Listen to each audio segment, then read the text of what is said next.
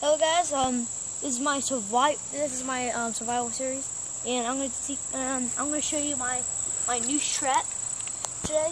I built it out of my hatchet and some paracord. I did a homemade thing. I got a log from the woods and made a spear out of it. I pounded it in, and then I built a niche out of a knife and tied it on. We put some food here so the rabbit can come this way. And this is a main rabbit trail as well. We got some sticks to hold it up, so when it goes in, it'll keep on going. And yeah, and if we catch something, I'm gonna teach you guys how to skin a rabbit as well if I catch it. And yeah, so that's about it for the paracord news.